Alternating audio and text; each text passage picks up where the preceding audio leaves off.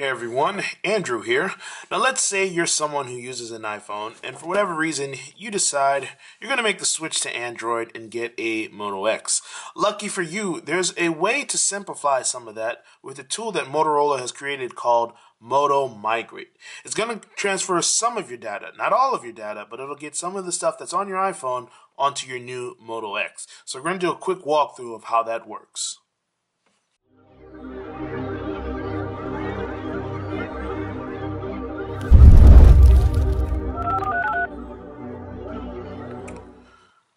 First and foremost, you want to make sure that you have iCloud enabled on your iPhone. So what you do is you go into Settings, you scroll down to iCloud, and you try to turn on as many things as you can that you want to back up to your iCloud account, because that's how Motorola is going to get your information.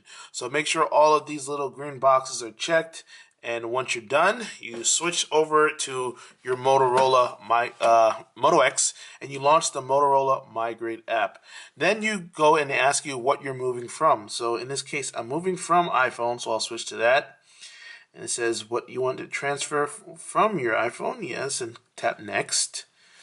Clean up the screen a little bit. Alright, so now I have to sign into my iCloud information, and obviously I don't want to share that with you guys, so give me one moment.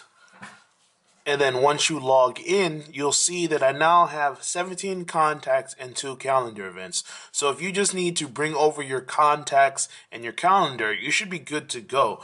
What you do next is sign into Google, and once again I have to take the phone off screen so you can't see my information. But once you're in, you're going to link with your Google account, which you should already have on your phone anyway, and then all of your information will be backed up to the cloud. So from now on, all this information is going to be stored securely. No matter what you're doing, whenever you go into a new Motorola phone, your information should be downloadable once again. And the beauty of Android is that it's not just Motorola. If you somehow decide you're going to switch to HTC or Samsung or LG or anybody else, that same information is always going to be available to you. Alright, this is Andrew with mobileburn.com, just showing you how easy it is to import your contacts and your calendar from an iPhone to a Moto X using the Moto Migrate app. Thanks for watching. If you enjoyed this video, be sure to subscribe so you can see more reviews and tips on how to use your smartphone. Till next time.